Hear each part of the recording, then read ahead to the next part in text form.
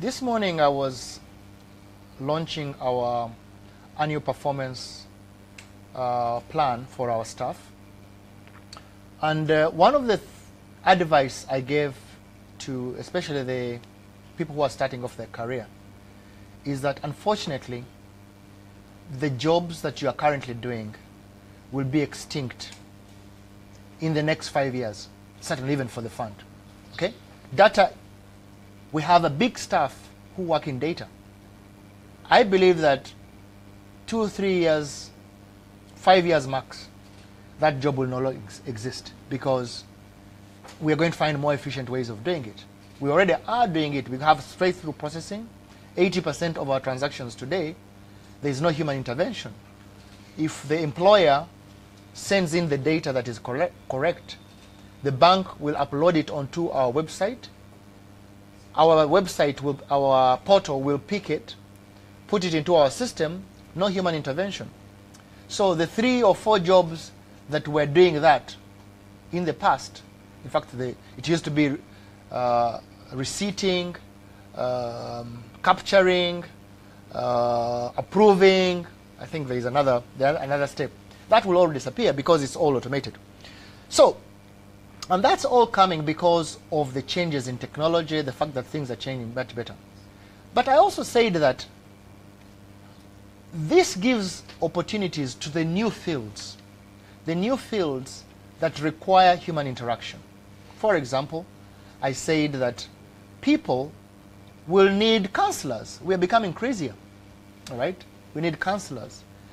People will need to be able to innovate, come up with the new ideas, because artificial intelligence will help, but it will not help.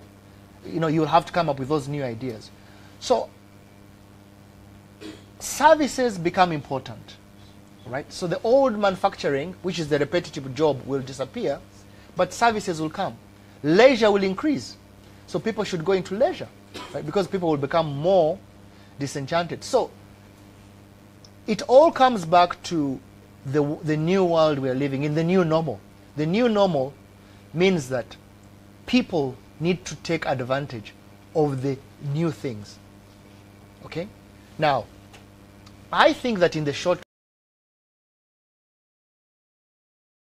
the old model, but the new model that is taking over, people need to take advantage of that new and begin to get employed. Because what happens is that there will be services that are required. People will need to be going on holiday, right? Somebody needs to look after them.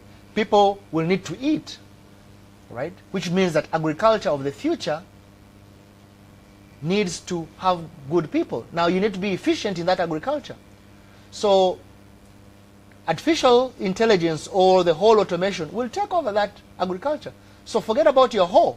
If your strategy today as a business is to distribute new hoes, forget about it. Maybe you need to distribute new robots that will do the agriculture for us. But people will need to eat. So the point is that there will be things that people will want, and there will therefore will be. So it's a whole new rethinking. And that's why I think that people need to change in their careers to continue to do that. And I am one of the optimistic one that there will be more employment, but it will be a different form rather than what it is today. How will you be able to tap into those ones? How will those ones fit in this in the so the new customers and sorry, given these people are walking into a very moody state of the economy, are you not worried that you're going to have issues of difficulty mobilizing funds in this? Because the fund has had problems mobilizing from mobilized funds previously. What has changed? I think what has changed is that technology has given us an opportunity to be able to analyze. When I joined the fund in 2010, we knew we had 13,000 companies that were registered with us. And I remember that the figure at the time was 6,700 were compliant and the rest were not. Today we've got 25,000, over 25,000, 26,000 actually, companies that are registered with us. We know which segments are growing. Education, for example, is growing. People are building schools. Did you know that? We know the areas which are reducing.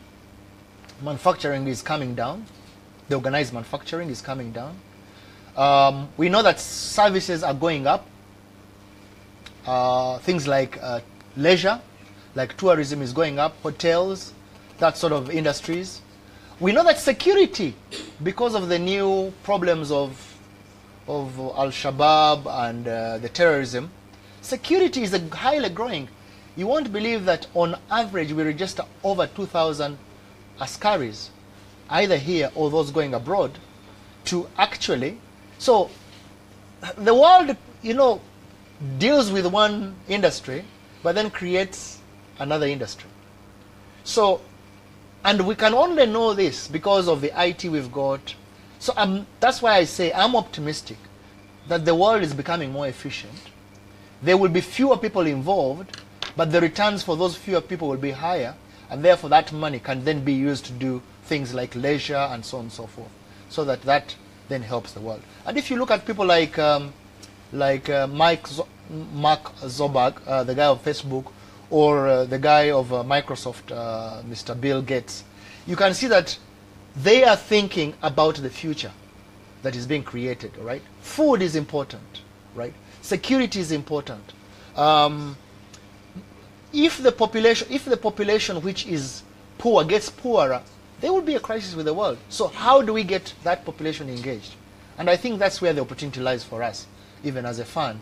The fact that we need, collectively as a country, we need to be able to do a lot of things with individuals so that they can continue to get a livelihood and therefore save. But also what's changing is that there is a higher demand to save with NSSF. Why do I say that?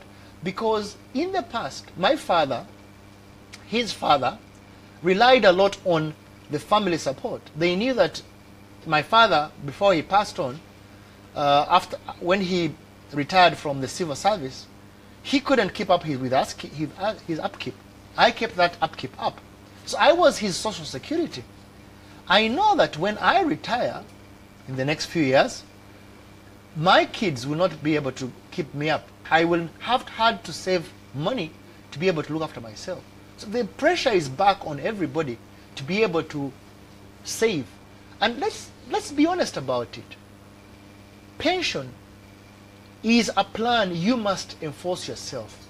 That plan cannot be done by your employer, cannot be done by your wife, cannot be done by your husband, cannot be done by your parents. You've got to do your own planning yourself, because that plan is very, very very, very personal to you. Because if you don't, you'll become destitute. Of course, government has a responsibility to be able to look after you, but the resources of government are finite. If you look at Europe, if you look at America, what's the big thing? Everybody is cutting taxes. Who suffers? The citizens. So if they don't have good social services plans, if they don't have good plans they've had for themselves, they will have to work longer. That's what happened because they didn't save enough money for their social services. Is you need to ensure that you save, and that saving has to come out of your consumption today, because everybody has their consumption out of. So they need to make sure that they get at least a plan, and that plan should be NSSF.